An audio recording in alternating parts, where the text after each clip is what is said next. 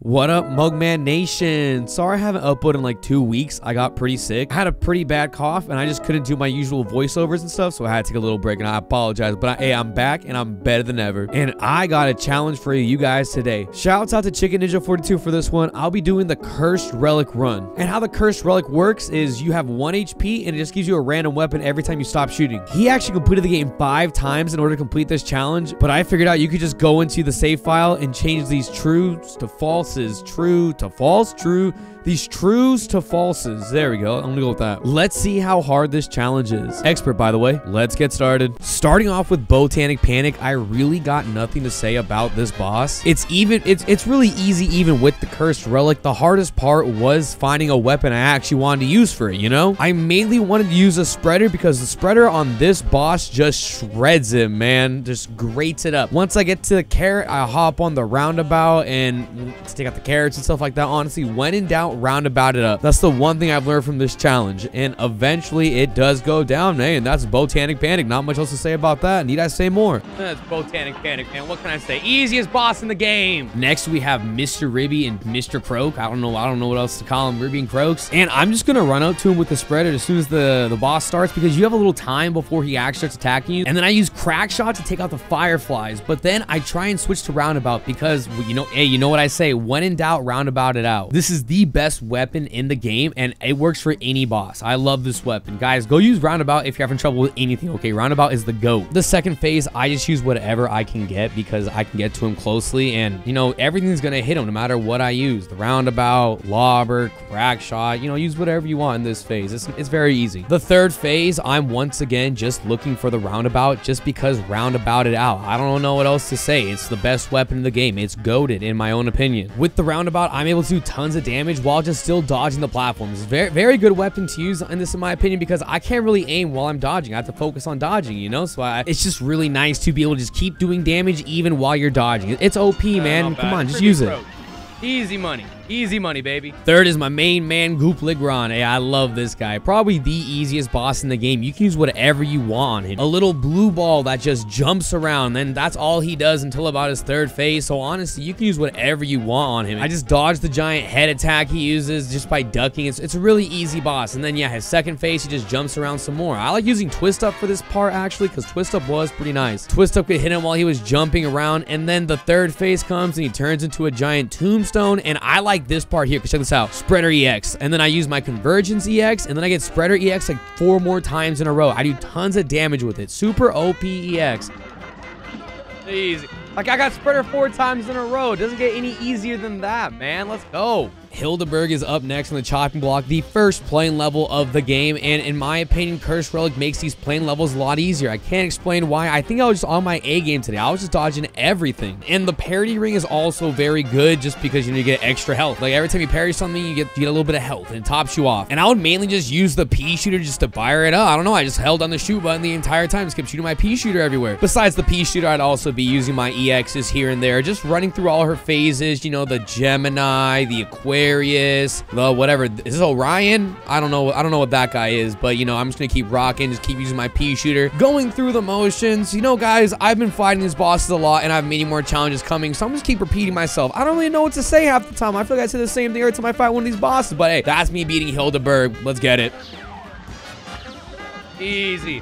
Hey, that's first try right there. Hilda Berg down. Let's go. It's Cagney Carnation time, baby. And dang, this boss was simple with the Cursed Relic. It was pretty clutch being able to switch weapons during the first phase, so I was able to take out those weird, like, biting flying plant guys while still doing damage to Cagney. I did prefer the crack shot for the first phase because I thought it was pretty good. And then during the second phase, hey, you know what my favorite thing to say is, when in doubt, roundabout it out. I just roundabouted the rest of the boss. Second phase with the roundabout, super easy. Just gotta dodge Cagney's seed and the boomerang attack. You just dunk underneath that, and then Cagney will get a little angry and turn into their final plant form, spreading their vines throughout and then attacking the platforms with said vines. But hey, you know, the vines don't mean anything when you're using the best weapon in the game, roundabout. So we have a little lobber action at the end, and I take out Cagney on my first try.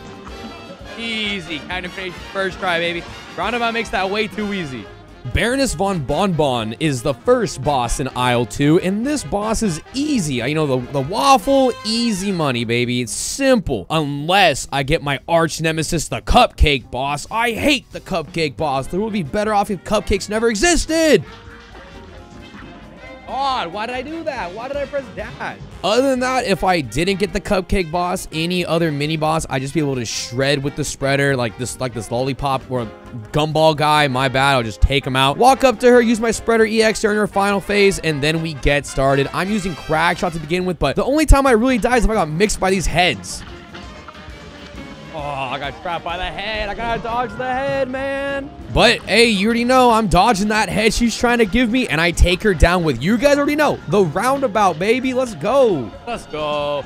I didn't know the freaking peppermint counted towards my purity ring or whatever it's called. Go. Wally Warbles is the second playing boss of this run, and usually Wally Warbles on Expert is my kryptonite, man. I hate this boss on Expert, but something about the Cursed Relic had me feeling myself. I don't know. It made me play better because I only had 1 HP to work with unless I parried the bird, the pink bird guys, but I was dodging everything. Just, like his egg attack, his bullet attack, and then during his second phase, I just whip out the pea shooter, and I just started pea shooting and all over him, just non-stop DPS, baby. Big damage, dodging the feathers, and then I'm on to the third phase with the big-headed baby bird brain guy. I don't know. And once again, I'm just gonna pea shooter him, like parry his bullets he shoots, and then when his eggs like go around him, I switch to my bomb so I continue doing damage. And this phase was so easy because I was just stacking health due to the parity ring that I had because of the Cursed Relic, you know? And then I get to the fourth phase with 4 HP because I was just parrying everything. I had a full stick of butter, enough EX cards to do a bomb, and I wiped the floor with him, and I S-rank Wally Warbles first try, baby. Let's go. Insane W.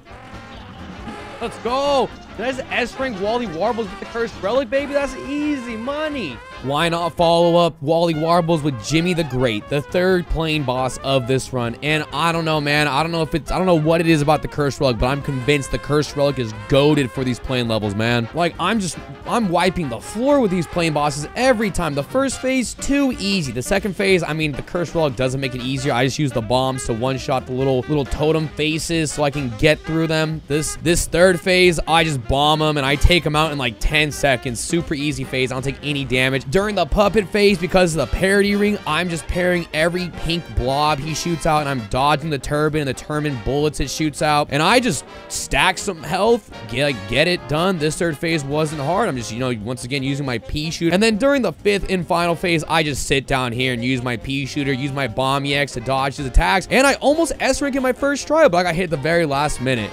A big L.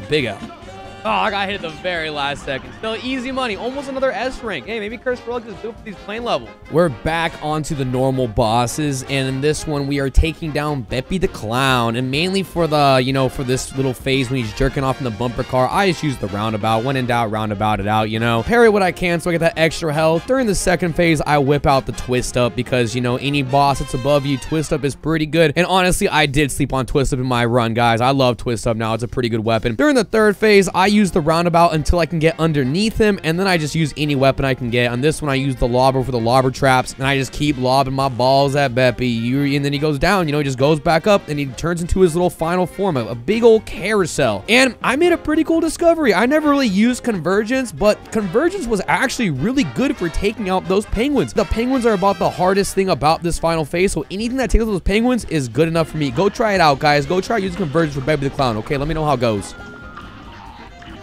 Easy. Well, not too easy, but still easy money, baby. Beppi The Clown down. I thought Grim Matchstick on Expert would suck because, you know, I just don't really like this boss on Expert. But with the Cursed Relic, you have an abundance of weapons at your fingertips, which was really nice. I always go back to the old reliable roundabout because, you know, when in doubt, roundabout it out during the first phase. And then once the first phase is over, I whip out the best weapon for Grim Matchstick, the lobber, and I just start lobbing my balls all over Grim Matchstick, man. And I tell you what, it melts him. Once I discovered the lobber tech for Grim Matchstick, this boss got a lot easier. And I thought I'd be using the lobber for the final phase, but I had trouble dodging the flames with the lobber, so I opted for the pea shooter and the convergence. I actually really like convergence for this final phase because it took out the fireballs very quickly, and then I was able just to pea shooter him, or, you know, just use the convergence some more. Guys, go try out convergence for Grim Matchstick. Go try it out. Let's go. Hey, Convergence wasn't too bad for that, actually. I like Lobber and I like Convergence. That was sick. Easy money. Rumor Honeybottom shall start our Isle 3 conquest, and the oi oi oi phase goes very smoothly, very easy phase. You can choose whatever weapon you want. I like pea shooter, crack shot for this part because, you know, just two very solid weapons. And then during the second phase, I just roundabout it out during all her attacks. You know, I get the rocket attack twice, which is very lucky, and I only get the ball attack. No purple Dorito attack this time, which I feel like I did kind of want because the parity ring would have given me a lot of health because I was going a lot of parries off. And then during this third transformation, because I know it's the last time I'm going to see this, I switched to my spreader just to get big damage out. And if you guys didn't know, during this part you can get a lot of damage off, so I switched to the spreader just to try and get as much damage as I can to make this final phase a lot easier. And it really made it a lot easier. I was using Lobber for a second, but then I just prefer the crack shot for this final part, and I just crack shot it out. You know, I'm cracking up. I'm cracking out, baby. Let's get it. Oh, wow.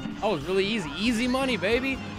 Let's go. Dr. Kahl is the second to last plane boss, and if you're doing Dr. Kahl on Expert, check this out. You can go straight to his antenna, use your pea shooter, and you take it out before anything even comes out. Easiest appendage to break. And then I go down for the little hanger down below, and then I go for the middle, revealing his heart, and then I just use my pea shooter on his heart and doing tons of damage. I get pretty good RNG that round, actually. And then for the second phase, just use your bomb on the head. It takes it out really quickly. And guys, I tell you what, I was gaming out of my mind during this final phase. I wanted to S-rank it so bad. I need to hit those parries, and I tell you what, I do. I'm parrying everything. I'm dodging the crystals. I think Dr. Kahl is one of my best bosses, and I think it shows right here. Guys, go use the Cursed Relic on Dr. Kahl. For some reason, it made it a lot easier. I feel like I S-ranked it my first try, baby. Let's go. That's easy money. Simple.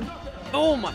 First try S-rank Dr. Kahl, baby. That's easy money. Let's go, baby. Sally Stageplay is kind of a resident sleeper type boss. It's not my favorite, and it's not that fun, but it's very easy to do. You know, I just whip out the spreader, stand right next to her, and do big deeps. I don't know what else to say. Just use the spreader on this phase. And guess what I'm going to use for the second phase, guys? Let me know in the comments. What do you think I'm going to use? Oh, it's going to be the spreader, of course. I'm just going to stand right next to her and spread some more. I don't know. Spread out all over her. Spreaders down. Spreader. Spreader rules. Woohoo. Go spreader. I hardly know her. And then, you know, the next phase, surprise, spreader again. Spreader's goated. Spreader's OP. Break the meteor to release the star. And people were roasting me in my twist up challenge for the meteor, but whatever. The meteor sucks. I hate that mechanic. And then during this final phase, you can use whatever weapon you want, as long as it does damage, you know. But I always go back to my trusty spreader, baby. Check this out. Sally Stageplay down. Let's go. Sally Stageplay. Easy money, baby. Easy money. This run's going pretty good. We're almost... It is officially Werner Werman time, baby. Another easy boss. Probably the easiest boss in the game, man. Look how easy this... Alright, maybe it's not that easy, but you already know, when in doubt, roundabout it out. It makes the first phase simple. You know, that's all you gotta do. Just keep shooting your roundabout, dodge whatever he throws at you, parry the platforms he shoots out, jump right over his head, and just keep using that roundabout. And during the second phase, hey, you already know I'm popping out the trusty Lobber spreader combo. The Lobber was pretty good for the beginning, and then eventually, once it goes down, I switch to my spreader, and I start spreading all over this dang German rat, man, and I'm take him out very quickly and run to the final phase. And surprise, I'm going to use the spreader again for the final phase just because it's so goated. Roundabout spreader combo, hey, that could take you a long way. And yeah, there goes Werner Werman. Let's go.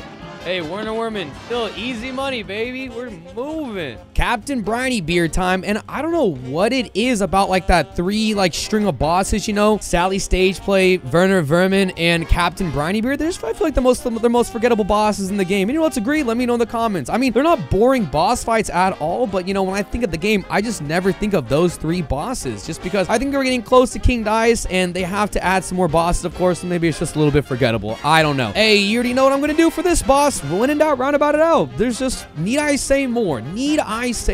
I just use the roundabout. I go up to him. I use twist up during the final phase. I'm going to use twist up again right under the uvula. Dodge those fireballs. Dodge the laser. Dodge the barrel. Just keep dodging and keep DPS. And you can use the laser. You can use twist up right underneath them. It's very easy. You guys can do it too. I believe in you. Go be Captain Brineybeard, please. Let's go. First try, Brineybeard. Easy money. Mommy Maria is up next. Oh, mama. Look at her. My girl is looking perfect today. But sadly, Mommy Maria, I'm sorry. I gotta take you out. And I'm gonna mainly just use the pea shooter for this. If you guys didn't know, if you shoot every shot with your pea shooter, it'll do more DPS than the bombs. So if you want to get done with the boss a little bit faster, try using one with the pea shooter. I use my bomb EX whenever I can. And another plus about this boss is a lot of stuff you can parry. So with the parry ring, you're gonna be stacking health non-stop. Okay, and then during the second phase, just keep using my pea shooter, keep using my bomb EXs. You know, you're gonna be turned to stone a couple of times from her gaze, but it's okay. You know, there's a lot of stuff to parry. You're gonna be stacking a lot of health. It's all good. And then during the final phase, you're just taking out Mommy Maria's floating head, dodging the skulls. Very easy boss fight on Expert, actually, guys, especially with the Cursed Relic. Go try it out. If you're having trouble with these bosses on Expert, use the Cursed Relic. Let's go. We're almost done with the challenge. I thought this would be a lot harder. What's happening? We are almost done with this challenge, and we are finally on Phantom Express. Woo woo. Convergence is amazing for this first phase. Check this out. It hits the boss, and it hits all the eyeballs. I can get as close as I want to him, and I have no fear of the eyeballs hitting me. Just shreds them. During this second phase, I opt to use Twist Up, and I think Twist Up is the best weapon for Phantom Express. Check this out. You can hit the second phase, this little skull, from any angle you want in the middle. You just camp the middle, parry the little blocks, and you're good to go. Twist Up also goaded for the third phase. Wow, the boss is above you. Twist Up hits things above you. Why not let it rock with the Twist Up? I don't really like this weapon, but I tell you what, it's been growing on me, guys. Twist Up is actually good. I was capping in my run. And then I'm just gonna rock the Crack Shot for this final phase because Crack Shot's busted. You can dodge and still do damage. Come on, go try that combination for this boss fight out. Let's go. Second try Phantom Express with the Cursed Relic, baby. You know our journey is coming to an end when you see Big Daddy dice. And I'm going to opt in for the Whiskey Troop as my first boss because I had a pretty good theory where I could use conversions to clear this easily. But as you can see, I am not getting the RNG I needed, which was the first time I got bad RNG on the Cursed Relic. But eventually I do get the roundabout. And hey, you know me, when in doubt, roundabout it out. It also works for the Whiskey Troop. I want to try conversions, but sadly I didn't get it. But that's okay. The next boss is going to be the Rabbit in the Hat. I kind of forgot the name. Let me know in the comments. I forgot the name of this boss. I'm sorry. I chose this boss because there's stuff you can parry. You can parry the suits. I wanted to get some safety so I could, do the next boss pretty easily because this next boss is the hardest boss in the game. Oh, I'm just kidding. It's Mangosteen. I got nothing else to say about this boss. I'm just going to skip right to me killing it. And check this out. The Cursed Rogue is really good for this final phase because look at all these parries you can get with the parry ring. I get 3 hearts just right off the bat just from the first wave, and it gives me a big enough cushion that I can clutch out King Dice on my first try. Big DPS, baby. Let's go. Let's go. King Dice down, baby. It's just the devil. This challenge is easy. Let's get it. Let's get it.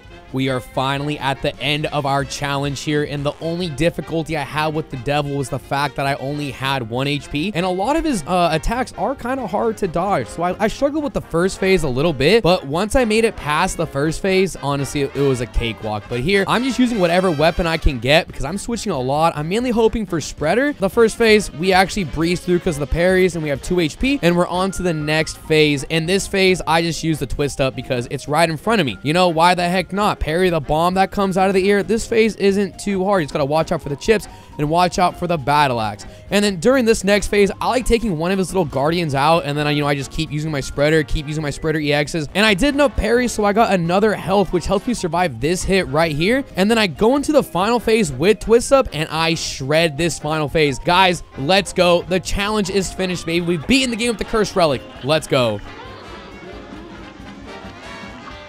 Let's go. Yes! Yes! It only took me an hour and a half to do this challenge.